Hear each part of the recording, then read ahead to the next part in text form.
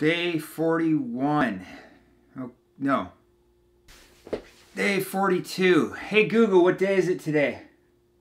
It is Sunday, the 11th of August, 2019. So that's my dad's birthday. Happy birthday, Dad. Staying consistent, keep moving forward, and you will reach your goals as I'm about to. 42 days with a video, including this one.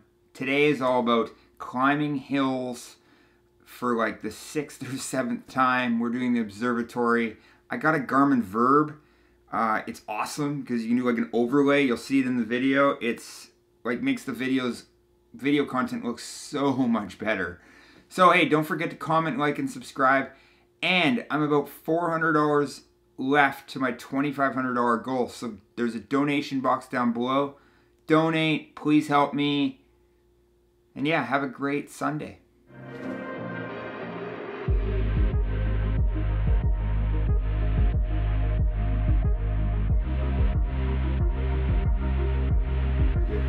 So today's workout was hill climbing at the observatory. Now the observatory in Victoria is one of the best places to do your hill workouts. It's a nice gradual climb that takes anywhere from 5 minutes if you're super speedy, you know, to 10 or 15 minutes if you're just getting started on a bike. It's a nice gradual climb. It's off the beaten path, so to speak, meaning it's a dead end road, which is kind of nice because the traffic is very minimal in there, and often the gates are actually closed to traffic, which is also nice.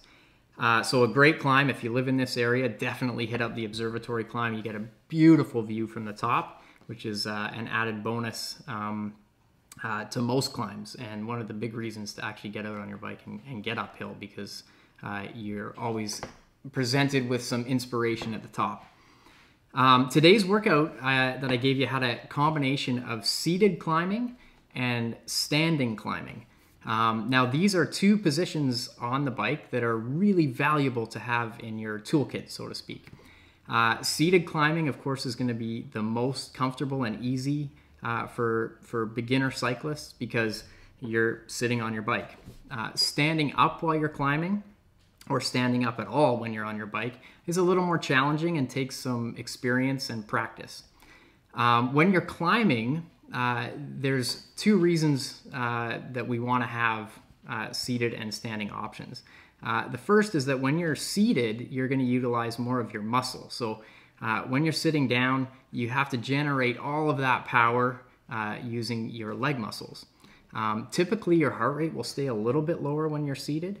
That's one of the benefits to it, but it's a little more taxing on the muscles. And if the climb gets really, really steep, you may have no other option but to stand up to generate more power. So when you're standing, what we do is we take a little bit of the load off of the leg muscles to keep it simple.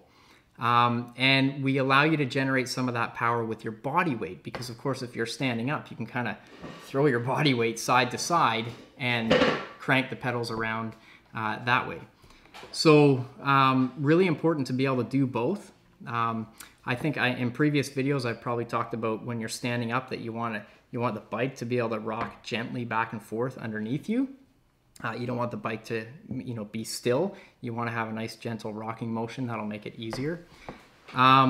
Typically when you're standing up, the heart rate will come up. So your effort comes up a little bit. That's because it's kind of more like running. You know, you've got more of you're using more of your body weight and more of your body in general, because you're kind of, you know, rocking the bike back and forth. So you're engaging more of your body to get the work done. But you can usually produce more work when you're standing. Now, the drawback to standing is it's unsustainable for any real length of time unless you're a highly experienced cyclist. So typically, what people will do is they'll go in between sitting and standing. So they'll stand when they need a little bit of extra power or when they need to take the pressure off their legs a little bit, and then they'll sit back down for the longer sections. Certainly on a hill like the observatory that's a little more gentle, you're going to want to sit for most of it. It doesn't really make sense to get up and stand unless you're really giving it and having a super hard effort. So sitting and standing, two positions on the bike that are really, really valuable to have in your toolkit. And it looks like today you did a great job. Awesome, Jesse.